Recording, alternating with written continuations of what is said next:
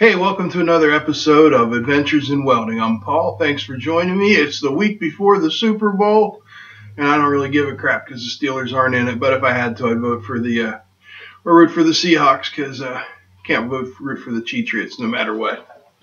But enough talk about football. Let's talk about welding. That's why we're here. Today we're going to talk about doing some pipe welding or tube welding, whatever you want to call it. Something you might be called upon to do or something you might want to do is to weld some pipe joints such as pipe saddles.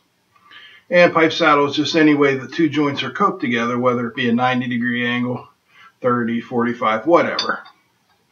Now, the proper way to do this and the best way to do this is to have the best angle possible.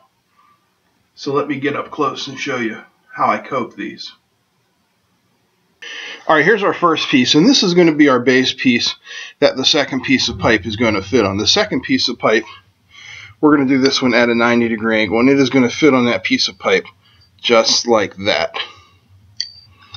And the key to that is the way I have this pipe cut. You can see there, this pipe is cut so that it fits perfectly with no gap. Well, maybe there's a couple hundred, maybe a 50 thousandths gap or so in there, but that's about it. Not even that. And that's the key to getting a good joint like this. Now to do the cope, I just used my handy dandy drill press with this little jig that I made. Clamp your piece of pipe in there like that. This is an 1.5 inch pipe. That's an 1.5 inch hole saw. Bada bing, bada bang. Bob's your uncle. And you've got a nicely coped piece of pipe. Now I hit that with a file to clean up any rough edges. Next thing we're going to do is tack it up. Alright, what we're going to do to tack this up and weld it today, we're going to be using the TIG method, the GTAW, and we'll be using the Eastwood TIG 200 brought to us by our friends from Eastwood. Check them out for all your welding needs.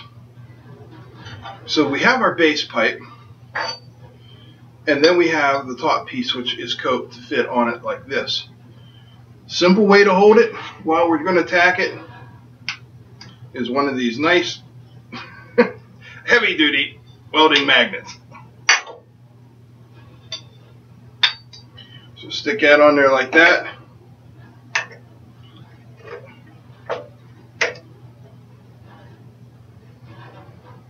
Now we know we've got it at a 90-degree angle. Everything is tight. Everything is flush. Let's get our tacks on there and get ready to weld. Fire up the Eastwood here.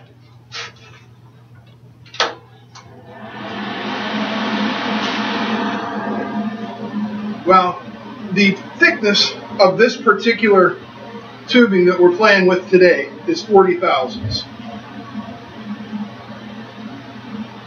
You could use the 1 amp per thousandth rule and kind of modulate yourself on the pedal. I did a couple of tests earlier, and I found that at about 30 amps is going to put me right where I want to be. I've got a 3/32 inch 2% lanthanated tungsten here in my number 17 torch. It's got a switch. I won't be using it. I'll be using the foot pedal. And we're going to use some 3/32 ER70 S2 filler metal. We're going to get 4 tacks on there. Then we'll get in with the arc shots and get it welded up.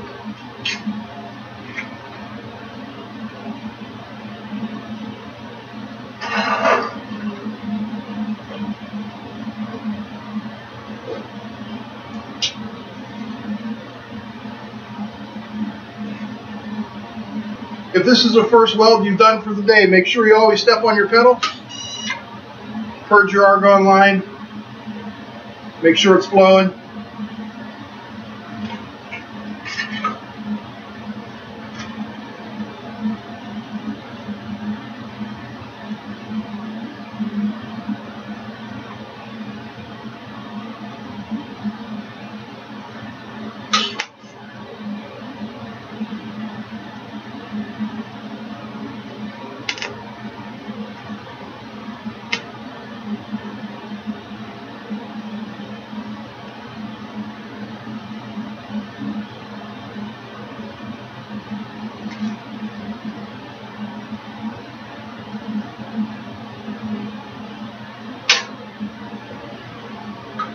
After you've tacked or welded, you want to make sure you hold your torch in place long enough.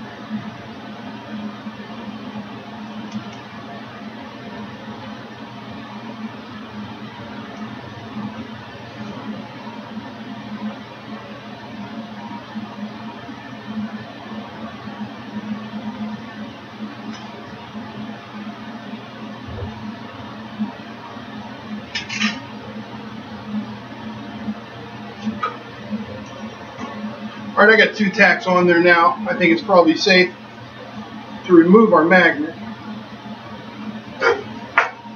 And we'll get our last 2 tacks on. Use a magnet like this just to hold it in place.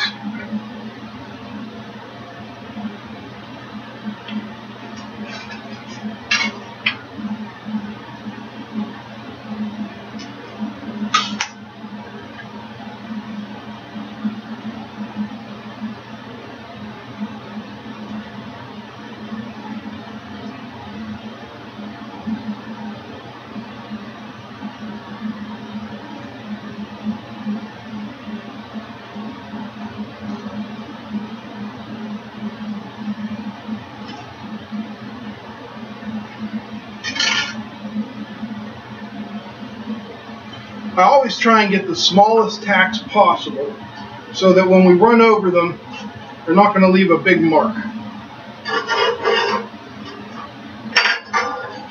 Alright, last tack.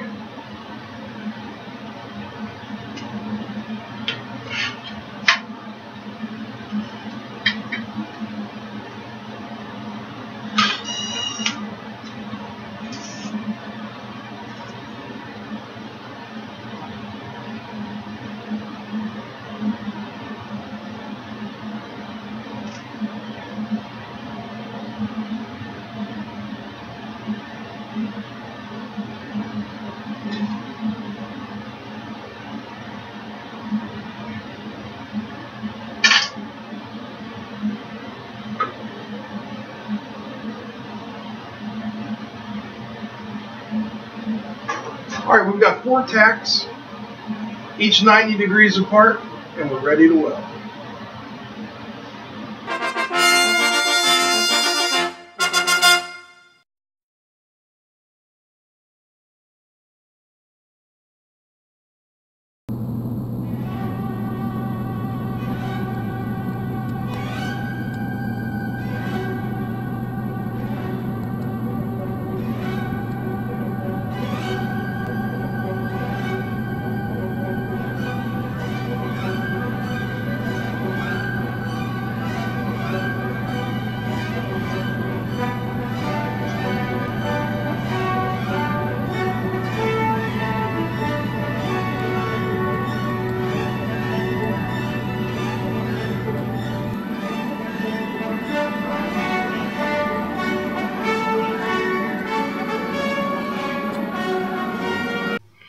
Alright folks, there it is.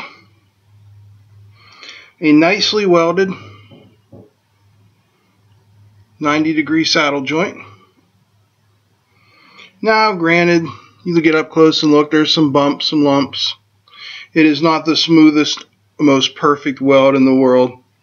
But then again, I'm not Mr. TIG. But that's a solid weld. It's not going anywhere. It's watertight. I mean, I haven't tested it, but I could. The techniques are simple, but putting them into practice is where things get difficult. The main thing that makes pipe welding more difficult than any other type of welding is that you must keep the tungsten at a 90-degree angle. So you're obviously not going to be rotating this. So what you're going to be rotating is your torch and your hand. And those are the techniques that we have to practice. Alright guys, if I made it sound like this was easy, I didn't mean to. It's not easy. This is a more advanced technique in welding, but there's no secret. There's no trick. You simply apply the basic principles you've learned all along, and you get a great joint. Practice. Just like the Steelers should have done this year. Practice. I'll see you next time. Thanks for watching. Make sure you like, subscribe, share, and comment.